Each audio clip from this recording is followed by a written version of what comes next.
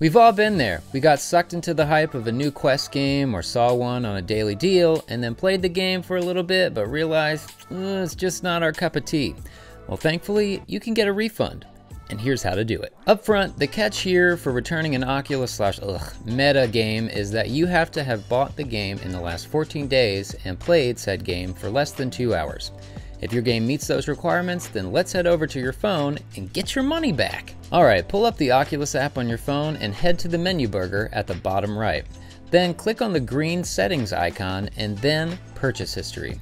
From here, choose the game you wish to refund, then tap request refund at the bottom.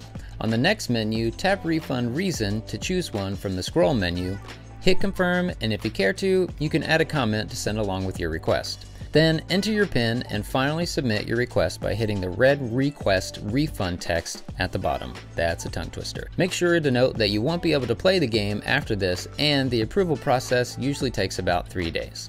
After your submission, you'll first receive an email confirming the refund request, and then 3 days later, another email approving your request. And the money will go back on the original payment method you used to buy the game in the first place, like PayPal or, hey, that almighty store referral credit. This process has worked for me every single time, and just like Jesus, the email with the approval has risen to the top of my inbox on the 3rd day. So, happy refunding to my fellow frugal questers out there, and be sure to check out some of these videos that may tickle your fancy. Oh, and if you can tickle that like button down there, that helps me a lot. I'll see you in the next one. Woody out.